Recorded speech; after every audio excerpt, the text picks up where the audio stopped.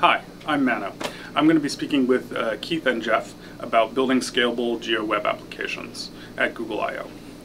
Over the last 5 years, there's been an explosion of web-based geographic applications, which we often call the Geo web.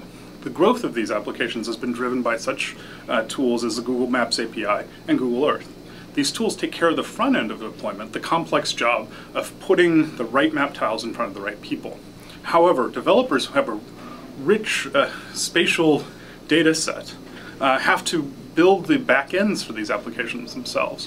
When these applications scale up with tons of data and lots of users, Geo developers have to become web server architects, sharding their databases, balancing the loads between servers, and spending a fair amount of money and lots of time just to have their applications continue to run. In this talk, we'll talk about what are the problems of scalability, what are some of the approaches, and what Google offers in a way of data hosting that is useful for spatial data.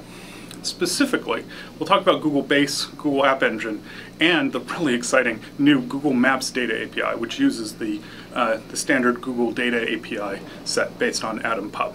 So here's the basic code. This is AtomPub. Anybody who's familiar with it will recognize this. But this is posting an entry to edit a link of an existing feature in the Google Maps. And you'll see here you've got your Atom entry, you've got title and content. These are all familiar to you if you've used AtomPub or any of the Google Data APIs, which are based on AtomPub. And you see the place mark, and that's in the KML namespace. Maps Data API reuses KML. It's really exciting. It's been a lot of people have been talking about this. How do you integrate, RESTful applications with KML? And here we are. Description, style, point. These are just standard KML.